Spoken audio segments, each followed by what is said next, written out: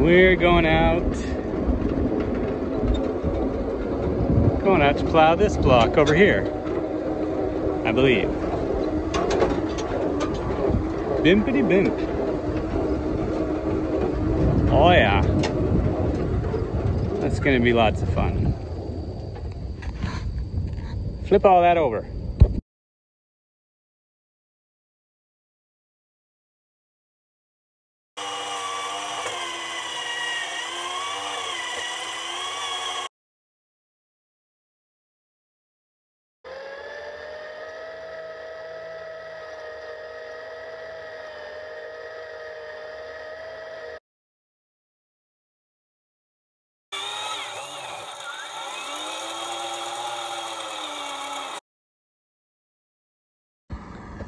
All right, this is exciting good times and things are going pretty well. And in the middle there, you can see that while I was figuring out all the adjustments and getting this plow to cooperate with the tractor, like crazy crooked, had to collapse a couple furrows to get it straightened out. Now it's going not too bad. I'm just running the motor at no load. Yeah, trying to get the heat down a bit because spin it down to nothing. I was just trying to get it to cool off a bit because I think I was running it in too low a gear for an air-cooled motor. So I'm gonna change gears from high 1, go down to low 3, which will probably drop my ground speed a little bit, but what the heck, at least it'll keep me from worrying about overheating the motor. So I love the way Samuel programmed this so that the motor spins down to 0, because it means that I don't have to use the clutch if I don't want to. I can just use that foot there, that's foot throttle. It's connected to the hand throttle.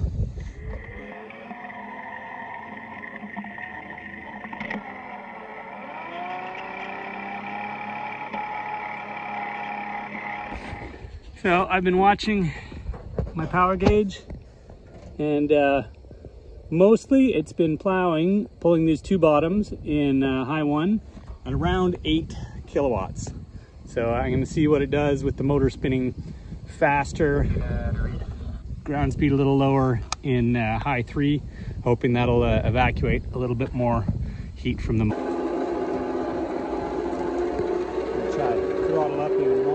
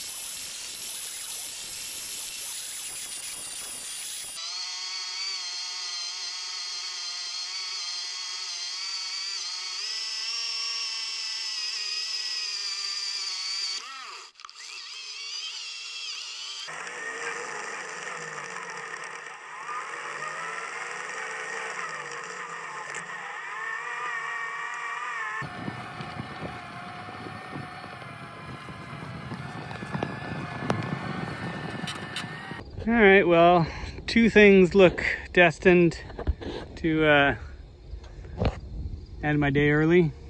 One, counting down voltage and running down into the 42 range.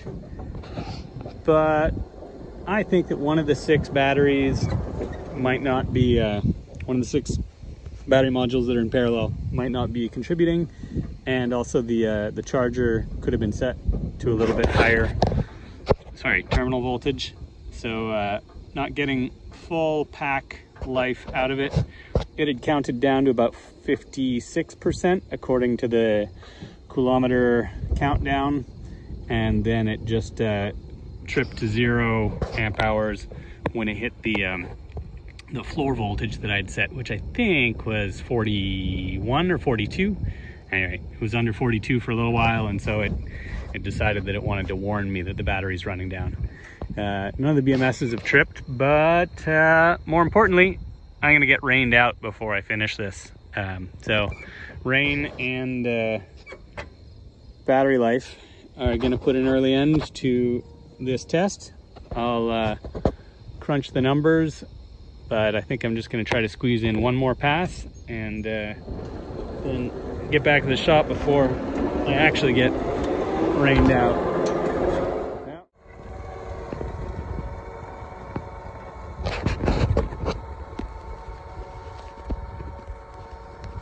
We're pulling still 180, 190 amps, 7-8 kilowatts.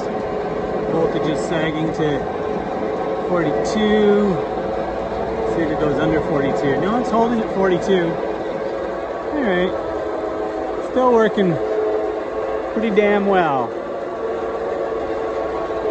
Boy, it is fun plowing with no engine. You know, it's a solid, appreciable bit of work. Way to go, little Massey. All right, I'm out.